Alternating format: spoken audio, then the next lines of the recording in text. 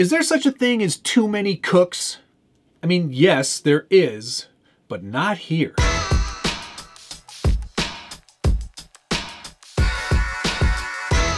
Welcome back to the Skilled Builders Guild. Thanks again for watching. Today we're taking a first look, run, and review of the new Bambu Labs H2D. This is a new 3D printer from the people at Bambu Labs, and they have completely rewritten everything you thought you knew about 3D printing and what a machine like this could be capable of. I'm very excited. I love Bambu Labs. I have since the very beginning. I have been running my X1 Carbon for years. It is a fantastic machine. It's not just fast, it's accurate, and it has so many capabilities. But they have taken everything they learned from the X1C and all of the other printers they've made in this time and elevated it to an entirely different level with the H2D. This machine is fantastic, and it will replace a lot of other machines you might already have or have considered buying in the future. I'll explain as we get into it, but let's start with the most important thing. This is a 3D printer. That's the end of the review. It's actually a really excellent 3D printer because they've added a whole bunch of new features. First of all, build volume. It is now up to and capable of 350 millimeters by 325 by 325. So it's a much larger build volume than the X1 Carbon. The X1 Carbon is a big machine. 256 cubed that's a big build volume, but this one takes it to a whole new level, allowing you to print a lot larger format items. It's always nice to be able to build larger format things with fewer build plate sessions. If you can do it in one, why wouldn't you? It's fantastic. Having that ability to create larger items is going to be very helpful in our hobby as well. Instead of doing something like this on multiple build plates, you could probably cut that down to 2, which is fantastic. I love having that extra volume, and it will make for a lot of easier prints going forward. It's also a much faster machine than the X1 Carbon. I'm not much of a numbers guy, but let's just say it's way faster. If you want more specificity, that's a word, I'll make sure to put a link down below so you can learn all about all the functions of the H2D in extreme detail. In addition to its speed, they're also offering a dual extrusion system. So now you've got 2 nozzles on one print head. So you can have, this is where things get wild, you can have 2 printer filaments, say PLA on one extruder and TPU on another. So you can actually print things using both of those materials virtually at the same time. You'll do a few layers of PLA, then you'll add some TPU if you want to have a bit of flexibility. So if you want to have like a, like a grip on a radio, a transmitter. Do I have one? Rubberized grip on your actual build, you'd be able to do that all at once. And because it's a dual extrusion system, you're not wasting filament with tool head changes all the time. That was one of the things about the X1 Carbon and multicolor prints that I didn't love, was that there was so much waste. Every time you needed to change colors, you needed to purge the nozzle, poop out a little bit of filament.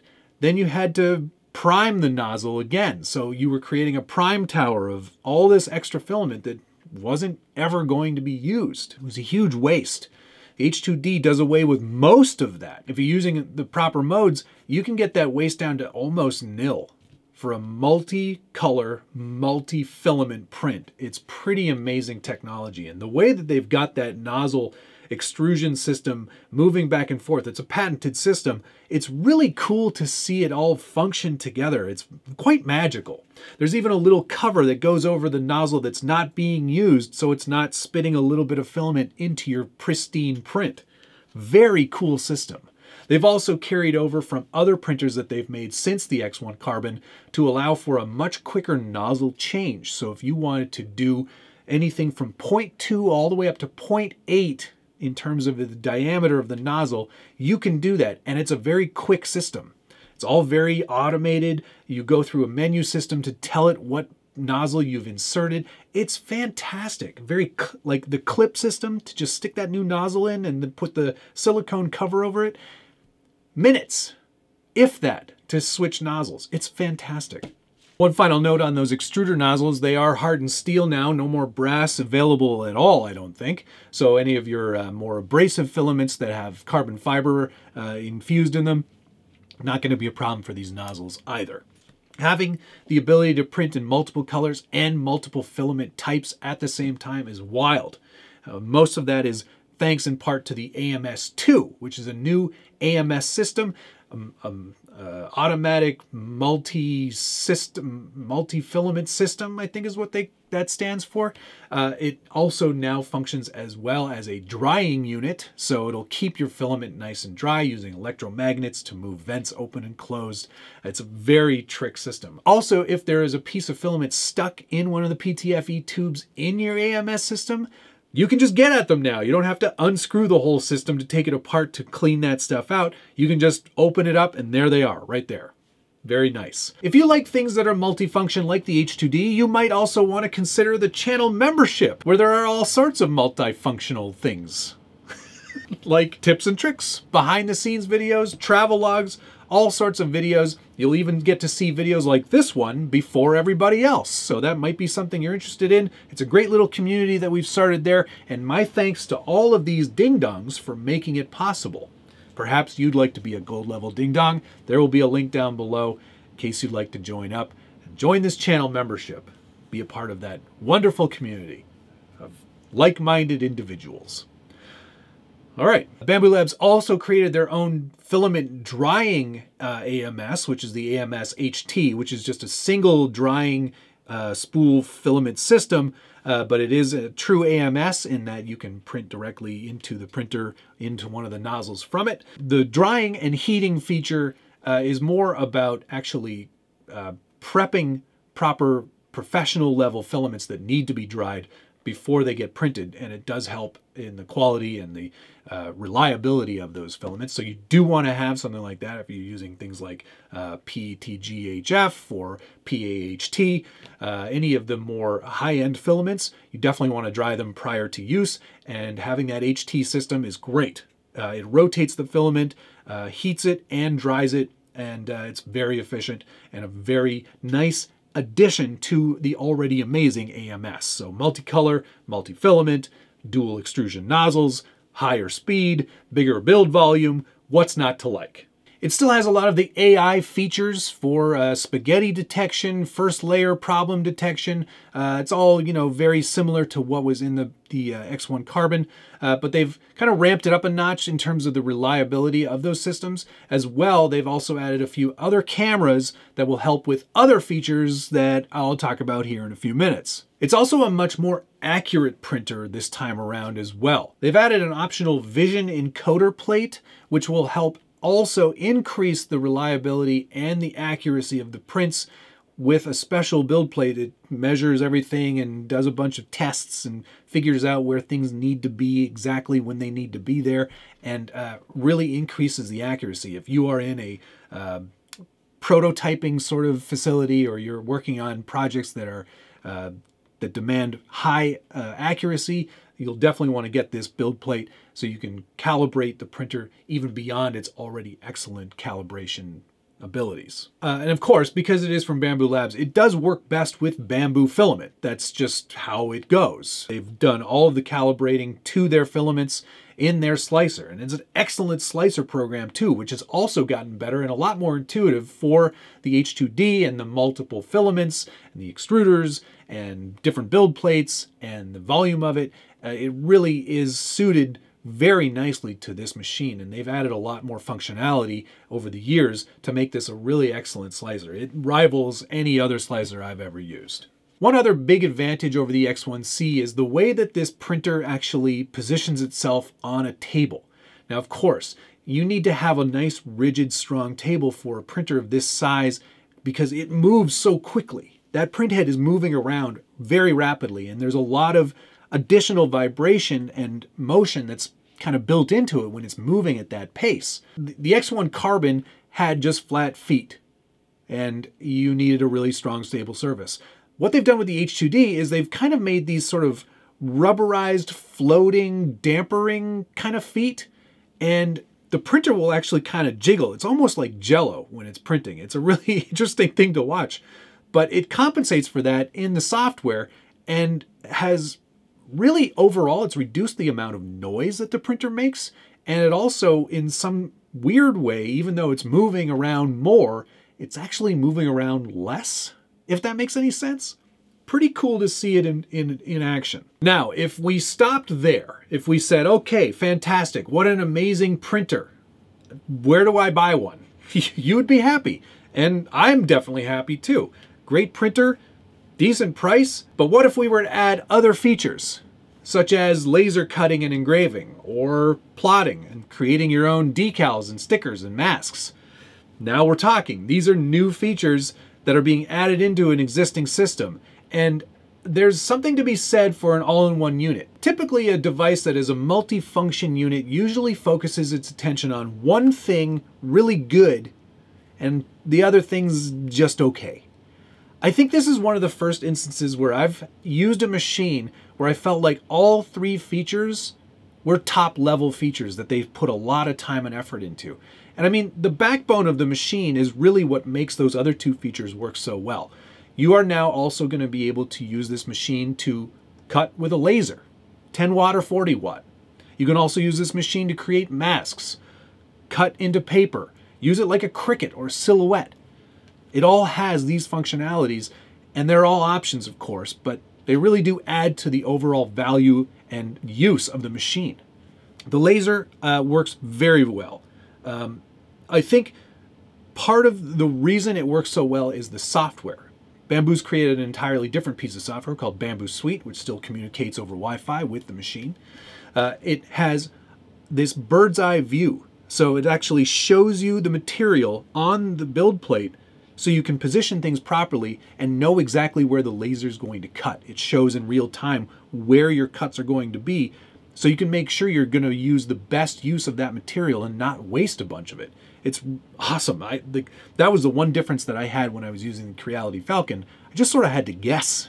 You can sort of loosely position where it's going to be, and it'll kind of give you an idea of where it's going to go.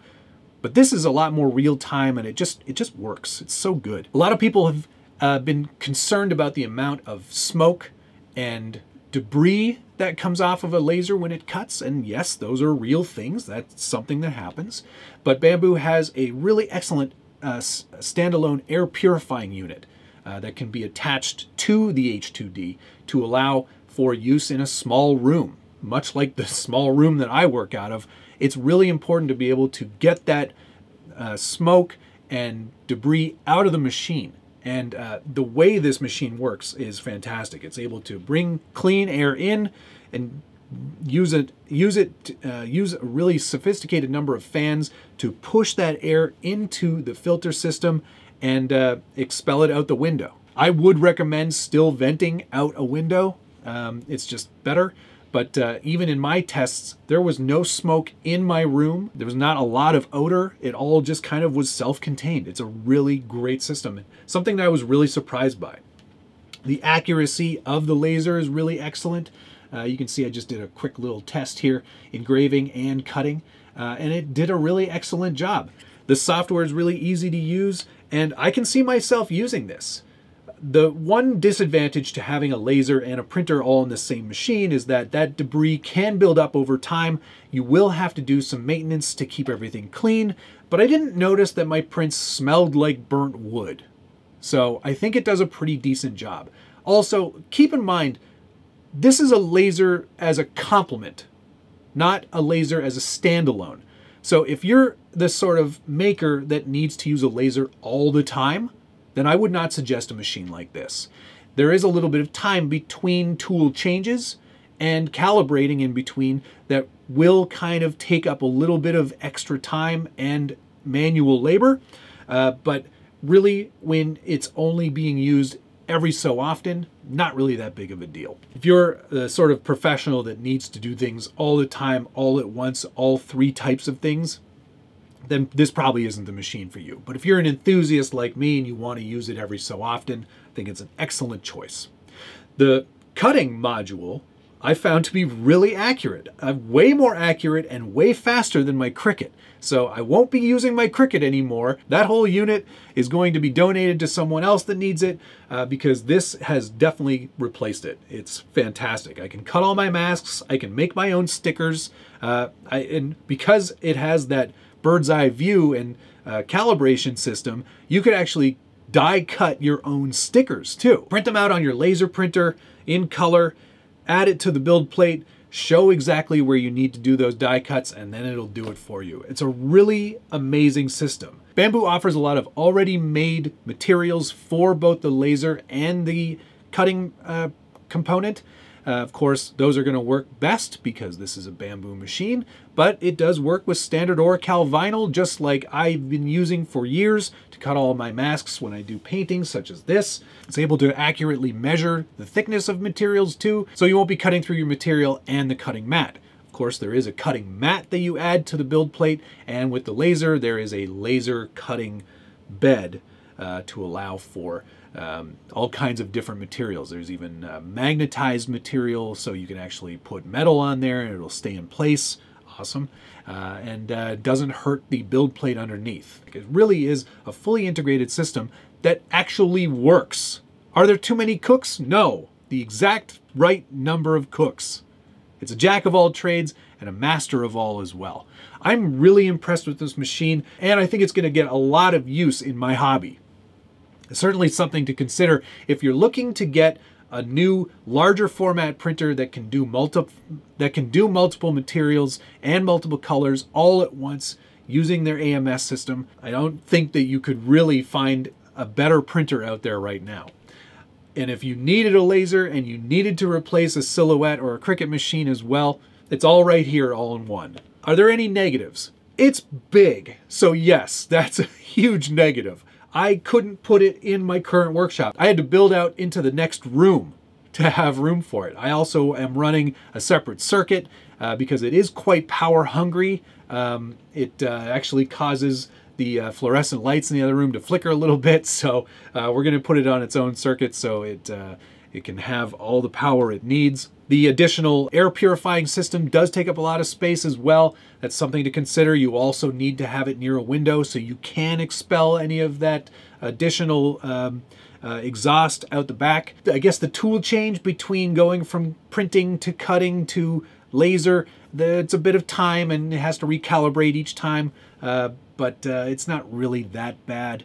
Otherwise, I can't really think of any real negatives. I think they've done an excellent job. I know that they had some negative feedback based around some of their policies with the software and how things are going to change for people who are in printer farms, but I think they've resolved all of that now. At least they're listening to their customer base and offering really great products. I think this is going to be a winner.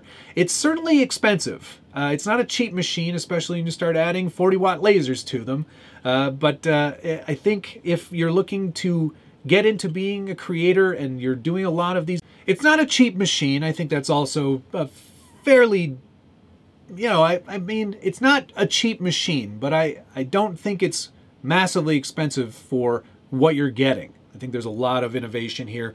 It's a really good combination of three machines that I actually want to use. And it's just such a nice, tightly integrated package that it's hard not to take a good, solid look at. If you're interested in one of these, there will be a link down below. My thanks, of course, to Bambu Labs for sending me the H2D and all of the features and all of the accessories that came with. It really is a spectacular machine that's going to simplify and speed up my workflow for this hobby. And I think that's sort of the main benefit. If it's not making things better, then it's not good. So there you go. I think that's going to do it. That's my first look, run, and review of the new Bambu Labs H2D with the AMS2 and AMS HT and 10-watt, 40-watt laser and cutting machine. It really does do it all. It's a mouthful too. It's been a really excellent experience so far, and I look forward to thousands of hours more with it. That's going to do it though. Thank you so much for watching, and we'll see you again next time.